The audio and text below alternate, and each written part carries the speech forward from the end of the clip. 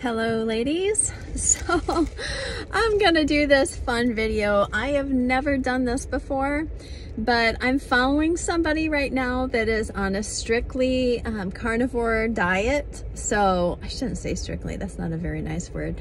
She chooses to eat meat only. And I just learned so many good tips from her, even like if you're not completely carnivore and you're traveling and you just don't know what to get, you know, like you are not thinking outside of the bun enough yet. Let me give you a little encouragement. So I hope you can see me okay. I'm gonna show you what I just ordered from McDonald's.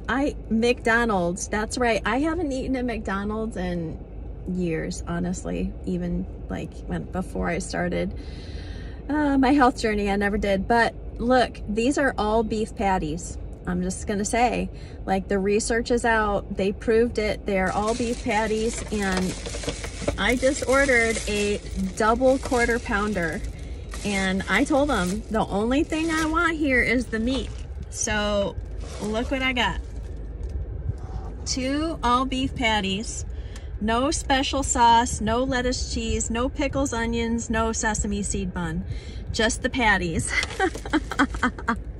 But I'm super excited about it. I hope it tastes really good. You know, you could probably do this with other restaurants as well, like fast food restaurants, but I just know that like their all beef patties are, you know, decent.